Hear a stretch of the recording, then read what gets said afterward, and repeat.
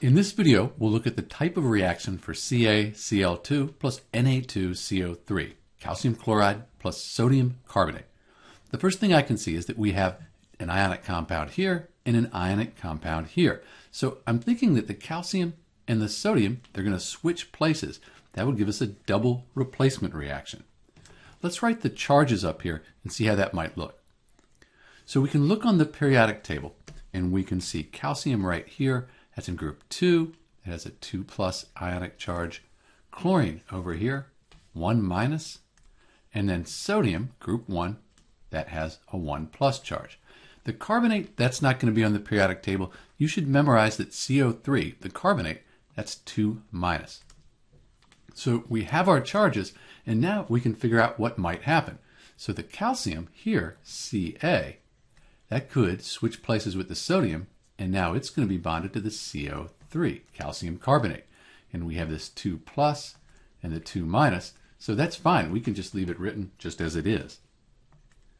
The sodium here, that switches place with the calcium, right? So the sodium, we have NaCl. We said the sodium was positive, the chlorine was negative, so those charges, they're fine too. So this is the unbalanced equation for CaCl2 plus Na2CO3. And we said this is a double displacement reaction.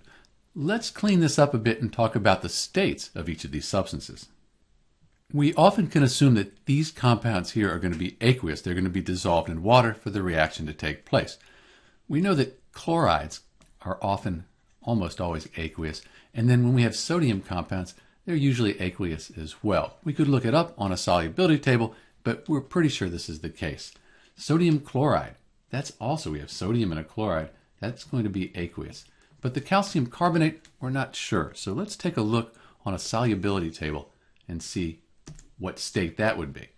If we look on the solubility table, we have calcium and then carbonate right here. So I go over and down, I see an I. It's insoluble. That means this is going to be a solid.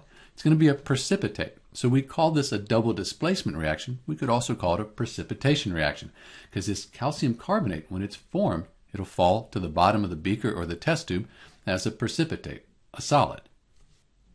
One last thing, this equation isn't balanced. And to balance it, it looks like if we put a 2 in front of the NaCl, then that would balance the equation.